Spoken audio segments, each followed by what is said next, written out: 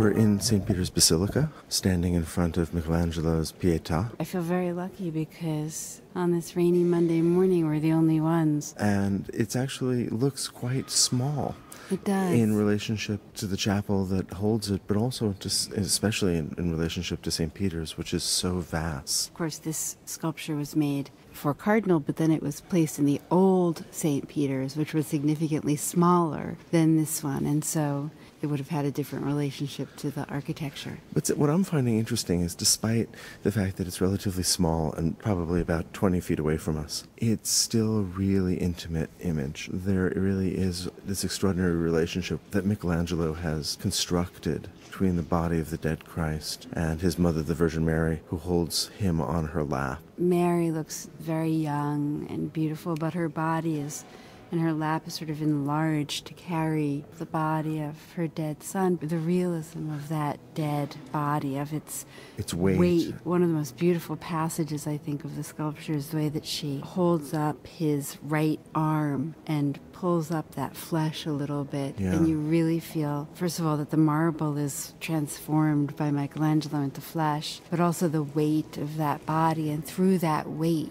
the loss of life that's so palpable for Mary. It's the complete lack of resistance that his body offers and the exertion that she has to extend in order to hold it. And that contrast makes for the viewer, I think, it a very physical experience looking at this sculpture. His body looks so much like the body of a real young man, the rib cage and the abdominal muscles. And yet it's also idealized in the way in which there's this beautiful turn of his body across her lap. And for Mary as well, there's this interesting contradiction in her sweetness and the beauty, but also the strength and the scale that's necessary for her to easily hold him. Look how deeply carved that marble is. The drapery. This real love of the turn of the stone, creating this very vivid sense of alternation, really, of light and shadow, of complexity, of surface, against the broad, pure surfaces of Christ's legs, of his torso, of his arm. Mary tilts her head forward and looks down at him. His head